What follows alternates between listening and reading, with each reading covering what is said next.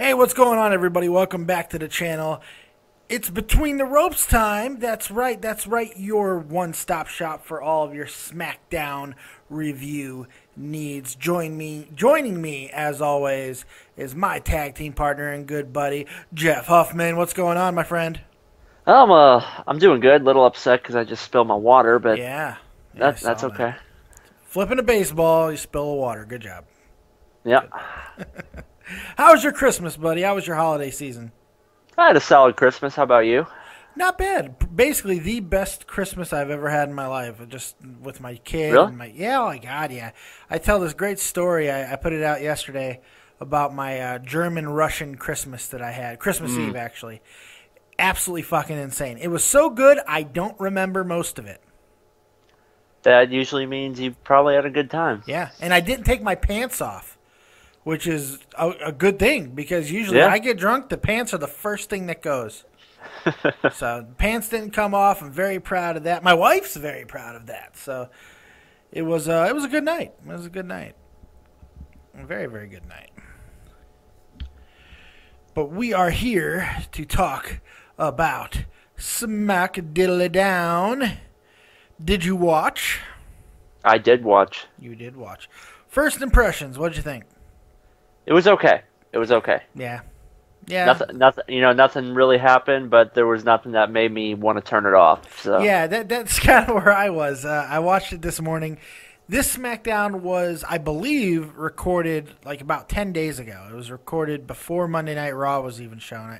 Because I remember reading these spoilers like a week and a half ago.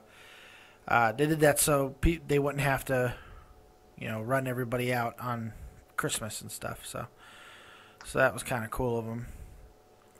But like I said, it wasn't that bad. It wasn't great, but there are some things I want to talk about. So let's go ahead and jump off at the beginning. Hulk Hogan comes out for his second consecutive GM gig. This one was worse than he was on Raw. Yeah, he was actually surprisingly pretty good on Monday. He was really good on Monday, I thought. I enjoyed him, but here he was not as good. And I don't know, maybe my audio was fucked up. I don't know, but the crowd didn't seem to give a shit. Not really. They were into Roman Reigns. Yeah. Well, heavily. Okay, they're always into Roman Reigns. My God. He's Roman Reigns. What we're gonna do is this guy's the cousin of The Rock, and he's gonna be the next John Cena. Fucking Vince. Yeah, so Hogan comes out and he does the same old, talking about memory lane, blah, blah, blah. Boom, out comes Seth Rollins, interrupts. And he basically says the exact same shit he says every time he picks up the mic. I am the future. This is my ring. This is my business. And how many times did he say, Hogan, you do not belong in this ring anymore? I counted at least 4 times. I was going to say maybe 3. Hey, it was ridiculous. I mean, he kept saying it. And, overall, I didn't even think the promo was bad, but he repeats himself a lot. He really does. I didn't think it was a terrible promo. No. But, it certainly wasn't good. Then Ziggler comes out, and I'm starting to understand why it has taken so long for Ziggler to get the push that he's got, because the guy can't talk. I don't give a fuck when anybody wants to try to argue with me and tell me that he can cut. No, he can't talk. He's not a good promo guy. And Jeff just ran away. And now Jeff's back. Yeah, I'm back. What'd you do? I closed my door. Oh, okay. What'd you think of this weird small promo from Ziggler? And am I wrong? Do you think the guy is a good talker? Because I don't see it. I don't think he's horrible, but he definitely needs some improvement. He's not a Roman Reigns on the mic. He's much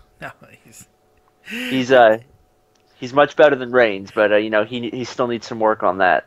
It's interesting you said that because I enjoyed Reigns' little spiel more than I did Ziggler tonight. I did like Reigns' little thing. Kept it short, to the point. Yeah, that's what he needs to do. That's what he needs to do. The line that he said about I'll punch you in the mouth in front of your wife and kids there. I thought that was a great line.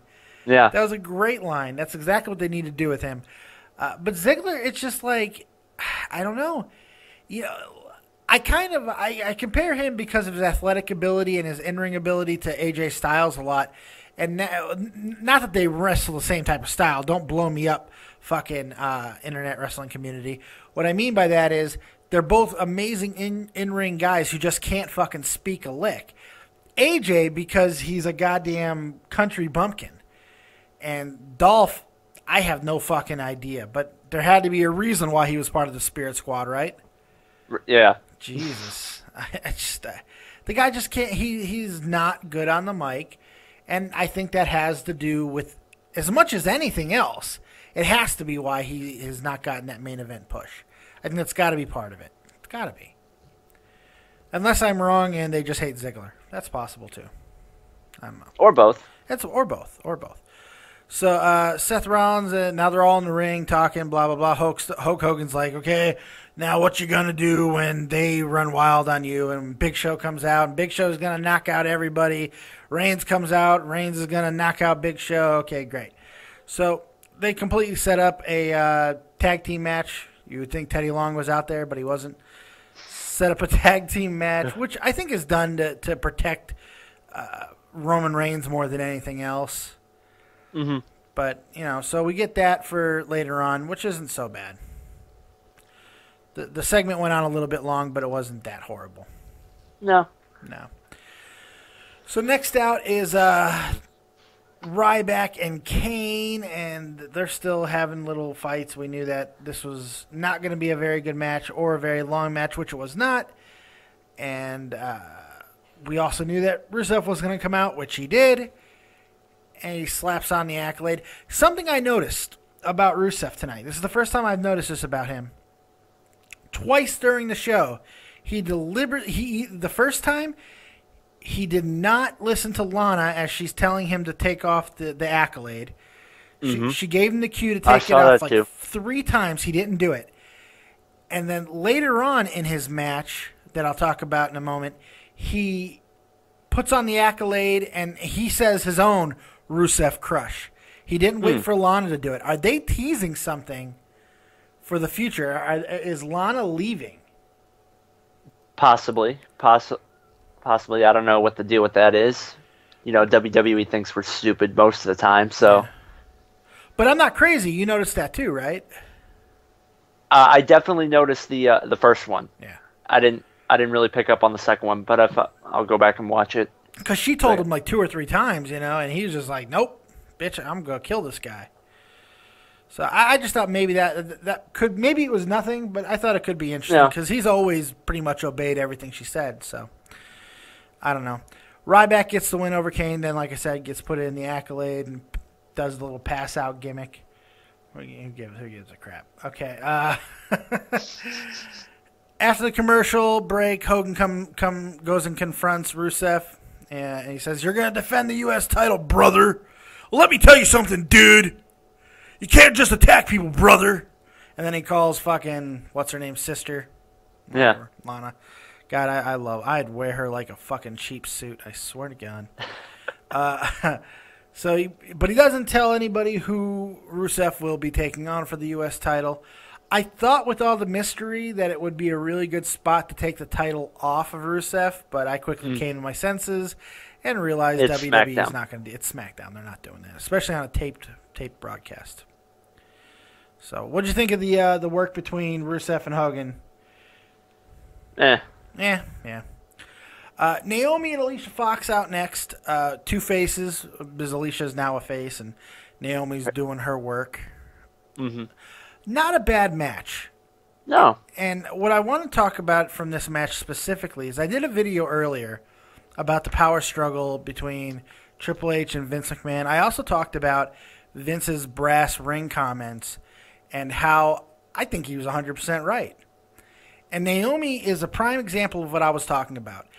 Yes, dude, some wrestlers get booked in bad spots where they only get 2 or 3 minutes, whatever. Mm. It is up to you to do what you do in those 2-3 minutes. Look what Naomi did in this match. She did a whole bunch of high risk maneuvers, and finally she hit them too. You know, they weren't sloppy, and she made the most of her time. And she's been doing this over the past month, and look, she's getting a push to the mid-card. She's in a fucking cool little angle with The Miz and Jimmy Uso and all this stuff, and there's some intrigue and shit. If you fucking make them take notice of you, you're going to get noticed. And good things will happen. They're going to have to push you like Daniel Bryan. Yes, exactly. And what I tried to talk about on the video earlier, what some people don't seem to understand, and I'm not saying it's a good thing, but Vince sticks to his formula that has made him money forever until somebody puts a gun to his head. Until a Daniel Bryan puts a gun to his head, until Dolph Ziggler, until Stone Cold Steve Austin, until Shawn Michaels, until these guys puts a gun to his head and says, I can make you more money. Until that happens, he's going to stick with his giants. He's going to stick with the Rybacks. He's going to stick with the Big Shows, the Andres, the Hulk Hogans, the Ultimate Warriors. That's who he's going to stick with because they consistently make money. Roman Reigns, fucking John Cena. They make money. We may not like it. It may piss us off. It might insult us as wrestling fans. But the reality is they will always be draws. And you can't blame him for that. No. Rightfully so. I mean, would you do this? You would do the same thing, wouldn't you? Absolutely. You know, somebody else was making comments about how, you know, how WWE is so fucking done and all this shit. Something I wanted to bring up. The last big pay-per-view was Survivor Series. And Joe Cronin did a video about this where Survivor Series still did something ridiculous, like 150,000 pay-per-view buys. Still sold 150,000 pay-per-view buys, even though it was a free pay-per-view. Mm-hmm. So off of that, which was a free pay-per-view, they still sold that many. That was $7.5 million. Because I rounded it. It's $50. You know, that's what you pay for. Yeah. $7.5 million, man. Not too bad. No, not bad at all. Then you take into consideration that the last known good number that we knew on the network was 750,000. I think it's actually more than that, but that was the last good number that we knew about. And you go $10 a month. That's another $7.5 million. So, based off those fucking figures, based off those goddamn figures for Survivor Series, they made $15 million off of television alone. WWE's doing fine, kids. They're doing fine. Okay? Don't get it fucking twisted. And who knows what they made off the live gate there at Survivor Series itself. That doesn't include merchandising, commercial fucking rights. Exactly.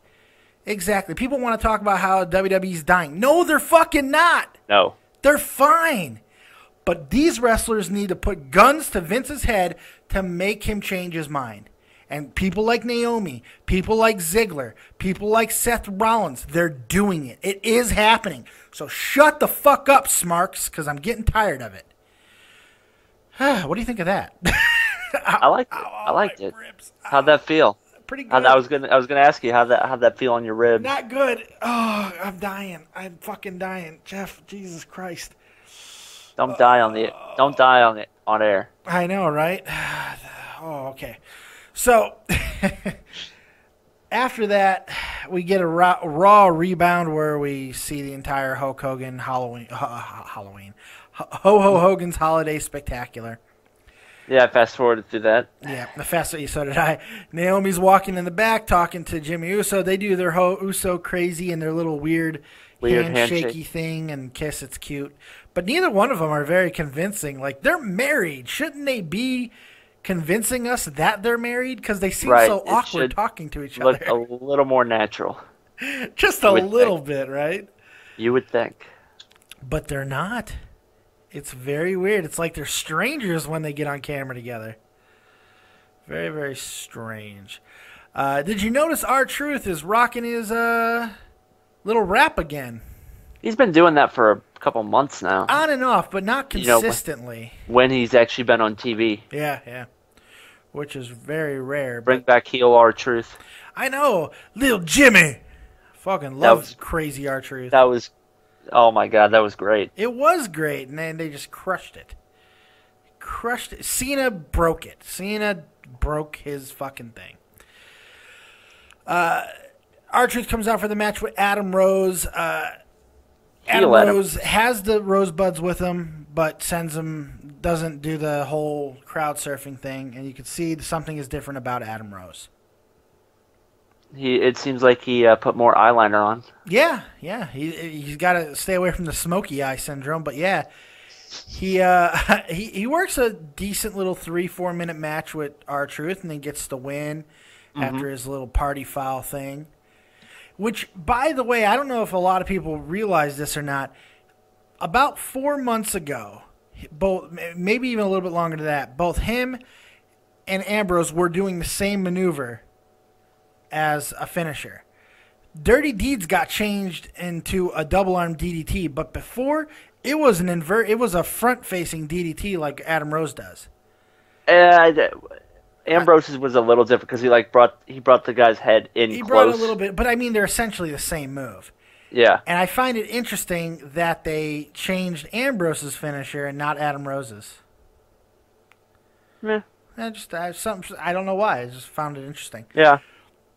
So Rose wins, and then we get to see more fucking heel Adam Rose, where he's just not doing anything with the Rosebuds anymore. I fucking like that. I really, really, really want to see more heel Rose. I like this. Mm-hmm. I think they could take it some really cool places, and the guy can fucking go in the ring. What do you think, Adam Rose? Well, I didn't like face Adam Rose. I thought he looked like a little dingleberry hopping around the ring. But, I'm very interested in seeing heel Adam Rose. Yeah, I think it has potential. It has potential, and then they can make the bunny whoever they want and then have a little feud with him. So there you go. There you go. United States Championship match. Dean Ambrose is the surprised contestant on The Price is Right. No, he gets to take on... Okay, so yeah, Dean Ambrose, this was the best match of the night, I felt. It wasn't spectacular, but it was the most entertaining match of the evening. What do you think?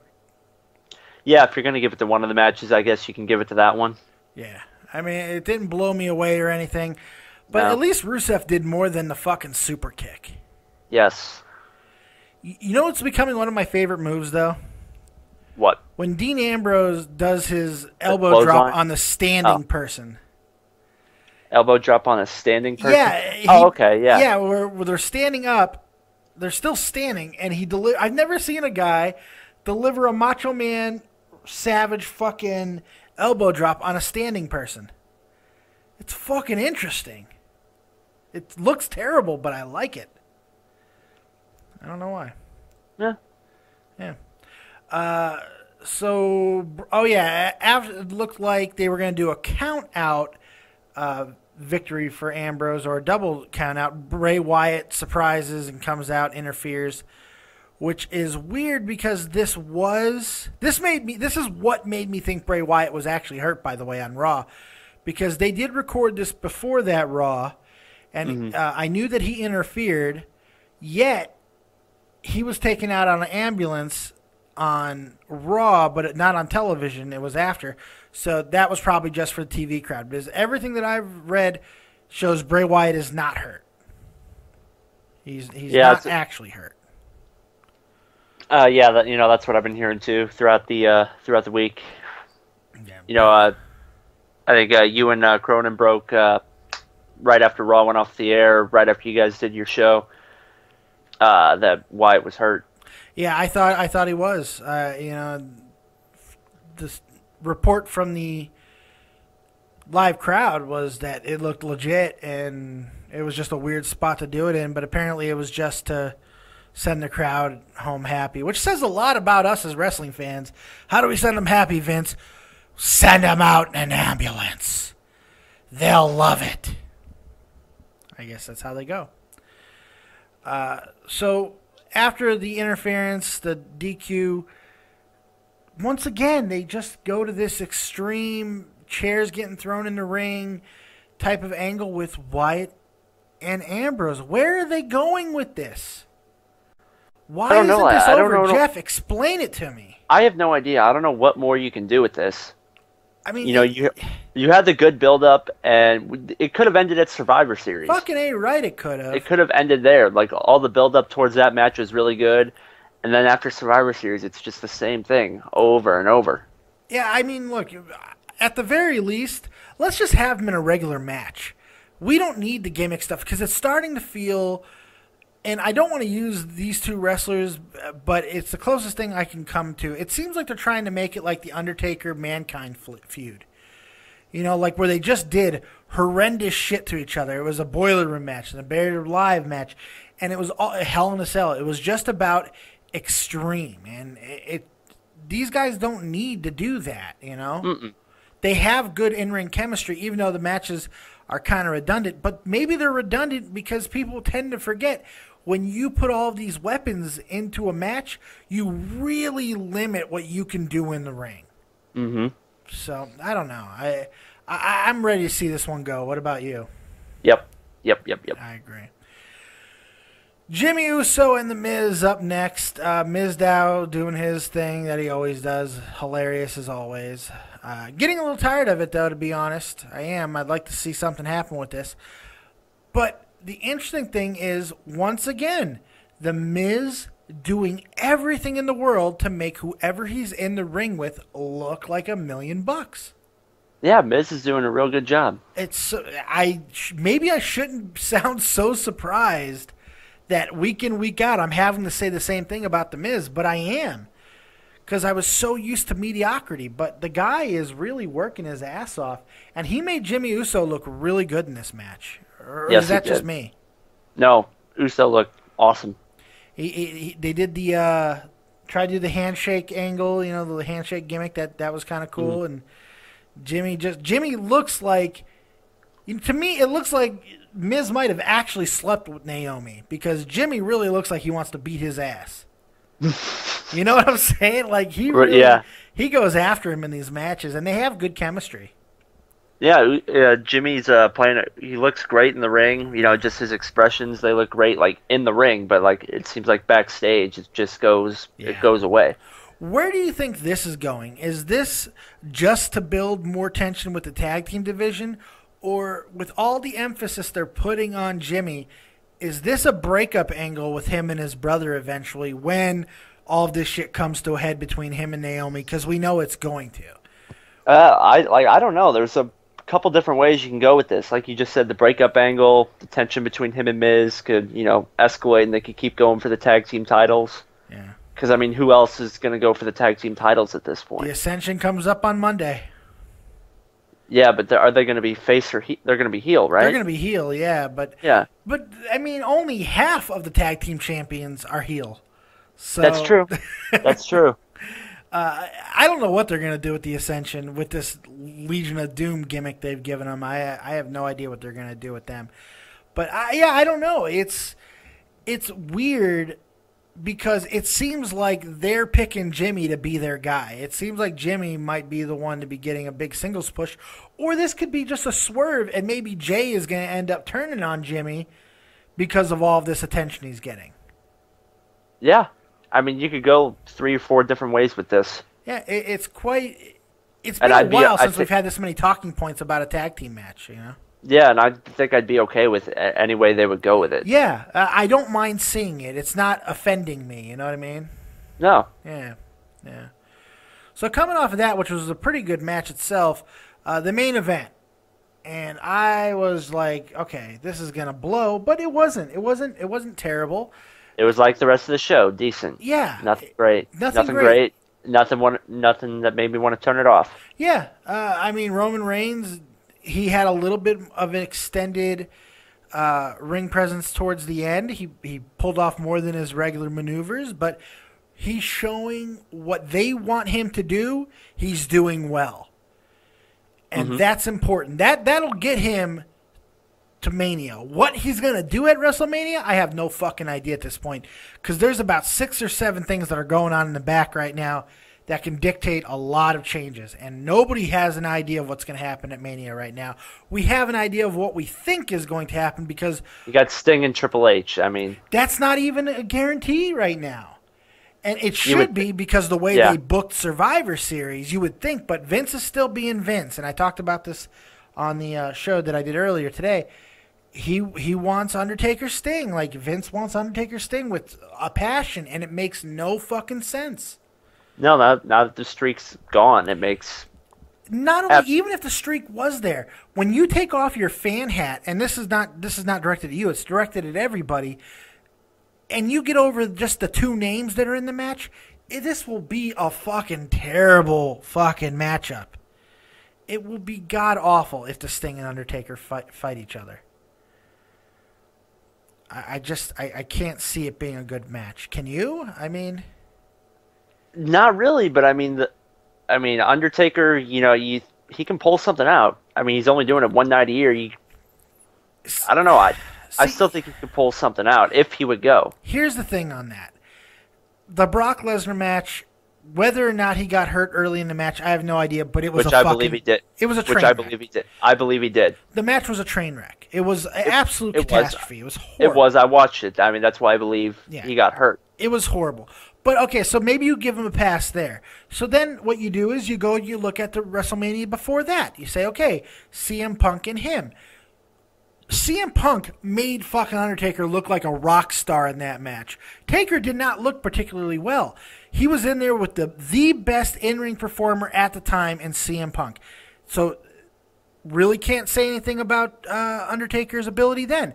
So what do you do after that? You look back as far back as you can go. Let's look at the 4 previous WrestleMania matches before that. They were with 2 with HBK and 2 with Triple H. And those were guys that could make The Undertaker look better than he probably did. The Undertaker's got nothing left, Jeff, and he hasn't had anything left for a long time, what is he, brother. 50 years old? Yeah, he's 48, something like that. Sting's 56. Sting cannot hide his discrepancies. He cannot hide what The Undertaker's lacking. It will be one of the worst matches, not in WrestleMania history. If these two fucking lock up, it will be one of the worst matches in wrestling history because their names are only going to carry them so far. It's just, I'm mortified that Vince is going to get his way. Maybe Triple H needs to put a gun to his head. Maybe. But they've already started the booking for Triple H and Sting. Triple H can hide Sting's deficiencies, and they're more kind of similar wrestlers anyway. The Undertaker and Sting are not similar wrestlers at all. They're just two old, broken-down bodies. Triple H can still go a little bit, at least enough to make a match with Sting look interesting. Do whatever you want with The Undertaker. If you want to do something with The Undertaker, what I proposed earlier is have Brock Lesnar drop the title at the Rumble, which is what I was suggesting happening, and then have Taker and Brock too. Have Taker get his revenge, which honestly makes more sense than anything. Have Taker come back and get his revenge on Lesnar. That makes sense. No title implication, no nothing. Because nothing else makes sense. Giving him to Cena doesn't make sense because Undertaker doesn't have anything Cena wants anymore. He doesn't have the streak. He's got nothing. Bray Wyatt doesn't even make that much sense because even a victory over The Undertaker at this point, because he's not beating an undefeated guy at WrestleMania anymore. Now he's beating a 48-year-old legend who doesn't have anything left. So how much does it really do for Bray Wyatt? Nothing. Nothing. But if Undertaker and Brock Lesnar go and Undertaker beats him and gets his revenge, now you got something. And no matter how bad that match may be, you would have people in the crowd satisfied that Undertaker beat him. Absolutely. Absolutely. And it's a selling point. It's a selling point. My God. That match with the proper build-up, starting at the Royal Rumble, of course, because maybe you don't even have Rollins cash in. Maybe you just have Undertaker fuck Lesnar out of the title. You know? Maybe that's what you do. You just have him fuck him over. And that's how you get them to Mania. If you do that, that match alone, regardless of anything else, which there's some other potential good matches, that will sell you WrestleMania to 85% of the people out there. Guarantee it. Guarantee it. Rant over. So, okay. Yeah, back to the main event here. Show wasn't even all that bad in this match. Ziggler and Seth really showed. Go ahead. You got big slow chance. Yeah, there was a lot of big slow chances. Chance, yeah, there was. when all this is said and done, I really want to see an extended program with Ziggler and Seth Rollins. That has the potential to be very, very. Yeah, I mean, we've seen it in the last couple of weeks. Yeah. What would be interesting if they decide not to do anything else with Ziggler between now and Mania, and they don't put him in another big feud with like Randy Orton or something like that? How about a fucking Intercontinental title versus Money in the Bank briefcase match, ladder match at WrestleMania between Dolph Ziggler and fucking Seth Rollins? Putting both on the line? Yeah. Put them both up there. I like that. Put the title in the briefcase. Put the Intercontinental title in, or wrap the fucking briefcase with the title and hang that from a fucking ladder and let those two guys steal the fucking show. I really like that.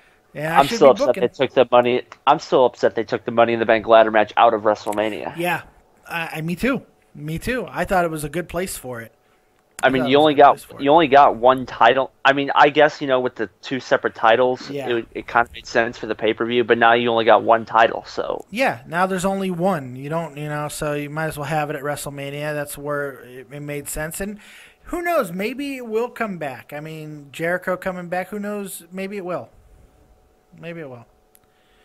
No idea. So that basically wraps up SmackDown. What would you give SmackDown? 5. Yeah, 5.5. Yeah, that's about where I'm at. And it's not like it's a bad 5. I'm not giving it a bad 5. It's a relatively good 5. But, it just wasn't spectacular. No, nothing great, nothing horrible. Yeah, I agree. Anything else in wrestling you'd like to talk about before we get up out of here, before my ribs cave in and my chest makes me die on camera? No, I just I'd like to say that I was really into the Cena Rollins match on Raw. I thought that was really good. It was a good fucking fight. It was not bad. I was kind of surprised at how good the matchup was. Opening the card too, it's kind of nice that less and less it seems like we're not getting Cena in the main event as much. Which is good. Yeah. Spread it out. Change it up. Sure. But it could also be because they know they're putting him in the main event at Royal Rumble and all that, and maybe they're just trying to hide that. I don't know. Mm-hmm. I don't know. Well, you know what? That's not going to be the main event. Or it shouldn't be the main event. The Royal Rumble should be the main event, but we'll see what happens. I have no idea. Go ahead and plug yourself, my friend. Okay, I got a YouTube channel myself. Go to YouTube, search Grand Slam 87. Post a bunch of video game stuff and talk about random stuff. Haven't been able to the last couple days because these jerks have been attacking Sony, and PSN has been shut down, so haven't really been able to play online. Yeah. But if you like to play PlayStation 4 with me when it eventually comes back up for me, my PlayStation ID is also at GrandSlam87, and my Twitter is also at GrandSlam87. It's his Twitter, it's his Facebook, it's his, probably not his Facebook, but it's his YouTube. It's his fucking home address. He uses it as his passwords for his cell phones. He is GrandSlam87. You want to talk about GrandSlam87? I am GrandSlam87, JR. I love that. I'm sorry. I apologize. Oh, that fucking hurt. Oh. No, also, if any of you out there want to, get in better shape, make a New Year's resolution, want to get yourself in better shape, I can help you out with that. So you don't feel. Don't feel overwhelmed. You can. Don't feel overwhelmed. Yeah. Hit me up on Twitter or something, and I'll gladly talk to you about that. And he's not bullshitting. He will help you. Jeff is all about this stuff. So hit him up. Make sure you're checking out all of our friends, all of our buddies out there. All, as one person said it, all the people that we suck dicks on all the time. Yeah. So what would you call that person who doesn't like how we treat each other? Oh, that's really easy. I would call them this. It's playing. I try to live my life every day. Keep out of strife, come what may. I try to do unto others as I'd have them do to me. But it can't be done for everyone, and now it's plain to see. You are a cunt. But if I'm speaking cunt, say it ain't true, but it'll tell you you're motherfucking cunt. You are a cunt. Motherfucking cunt. That's right. Everybody knows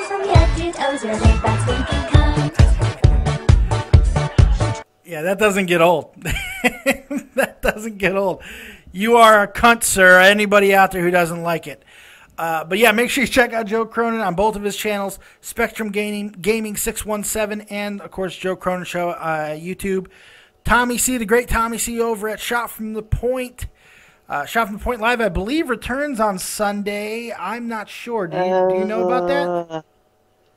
I don't know if it does or not. That's a good question. It may or may not. Stay tuned for update on that. But if it does, it'll be 3 p.m. tomorrow, which is Sunday. So make sure you check Eastern that out. Standard Time. Eastern Standard Time, of course. Other than that, make sure you like, subscribe, share, all of that good stuff. Thank you once again, Jeff, for joining me. You are the man. Thank you very much. And I appreciate it. And we are out of here. We will see you next time right here on Between the Ropes on Dead on Dave Productions. We're out.